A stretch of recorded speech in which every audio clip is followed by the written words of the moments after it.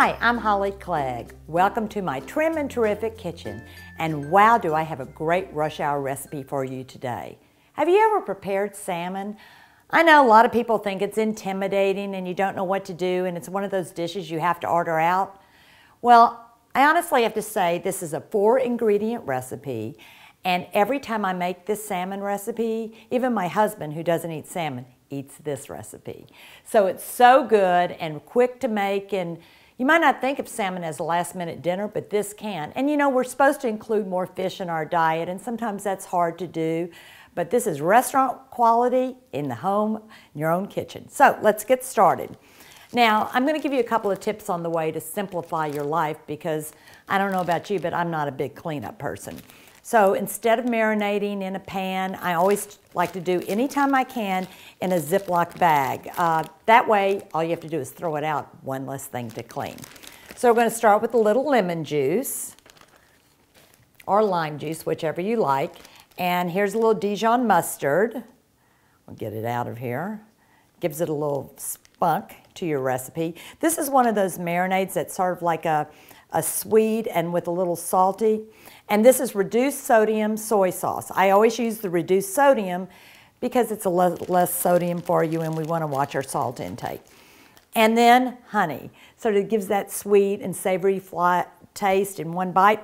Now, here's my tip on this. You want to always coat your measuring cup or whatever with a nonstick cooking spray, because nothing's worse than getting honey out of something. And you will see it'll come right out. I'm doing it the wrong way, but you could see how easily it comes out and doesn't stick to everything.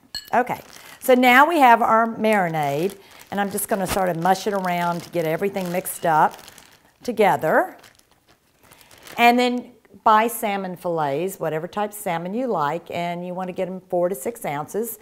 You're going to put your raw salmon in here. What's great about salmon also, it's portion control. So if there's only 2 of you, you only buy 2 fillets. Or if you're trying to watch your diet, you buy it in a certain portion, that's what you eat. So, big question, how long are you going to marinate it? We're going to move it all around and we're going to marinate in the refrigerator. A couple hours, or you know me, however much time you have. So I'm going to go put it in the refrigerator. And we'll let it sit there however long I have today, and then I'm going to cook it.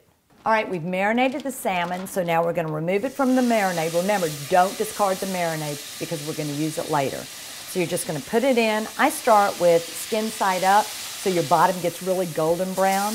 Cook it about 3 or 4 minutes. We're going to transfer it to a plate, and now we're going to add the marinade back to the skillet, let it come to a boil. Then we're going to put back the salmon in there so it finishes cooking and it gets this wonderfully sweet glaze. Oh my gosh, and it is ready. So this is a great last-minute meal, glazed salmon, 4 ingredients, and if you don't like salmon, never prepared salmon, or intimidated by salmon, I promise this recipe will become one of your favorites.